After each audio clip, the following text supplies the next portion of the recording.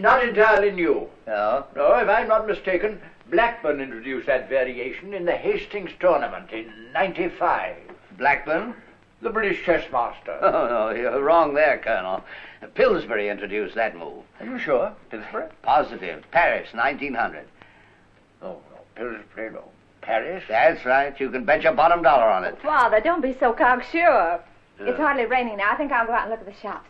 Yeah, do that, dear. Good idea. Get yourself a new bonnet. Have a nice time, you two. And don't get into any arguments. Charming girl. Yeah.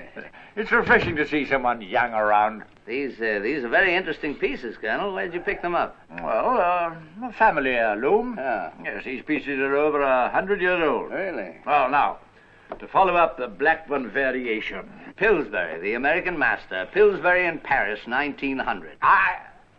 Your daughter said we were not to argue, otherwise... Otherwise what? I should point out that this surprise move of the pawn is typically Blackburn. Blackburn is not the only chess player who can push a pawn around. Well, perhaps we'd better get on with the game. Yes, perhaps we had.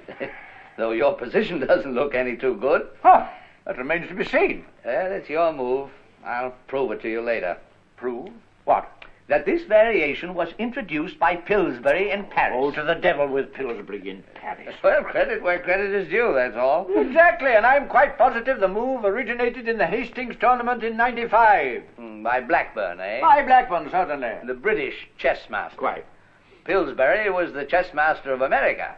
I'm quite aware of that, Mr. Dunne. You're darn tootin' you're aware of it. What do you mean? Well, you're saying that the British master was superior to the American master. That's what you're saying. Nothing of the sort. It's a question of fact. Harry Nelson Pillsbury could play rings around any English master any time.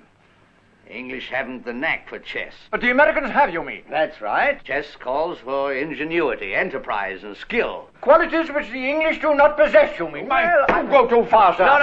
Hold your horses. I interest you to have a look at this board on which we're playing.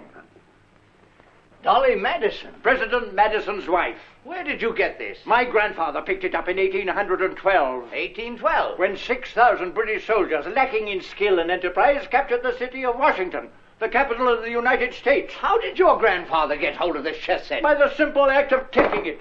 He was dining in the mansion from which your president had fled, in some haste. You mean he stole it? My grandfather was Flag Lieutenant under Admiral Cohen. The president's dinner was cooked and ready to serve. The admiral and my grandfather ate it. This is stolen property. Milk spoils of victory, sir. Robbery. Father, robbery. Father, please. Why didn't you stay to protect your property? Didn't figure you fellas would steal it. Father, the colonel's your guest. You ran like hares, sir. The roads were littered with the guns your men dropped as they ran. Well, now, Colonel, probably we were just hurrying ourselves down to New Orleans. What? A deucedly disorderly route, sir. Colonel, It please seems to me, listen. Colonel, that we won that war somewhere down around New Orleans. I think I'll just take this board in the name of the United States government. Keep your hands off my property, you Yankee rebel. Yankee rebel! You hear that, Father, Sue? stop Why, it, for stop 2 it. cents, you're a receiver of stolen property. Ruffian, robber. Please don't go. Please don't Barbarian. go. Thief! Father, you must apologize. Well, I've... Oh.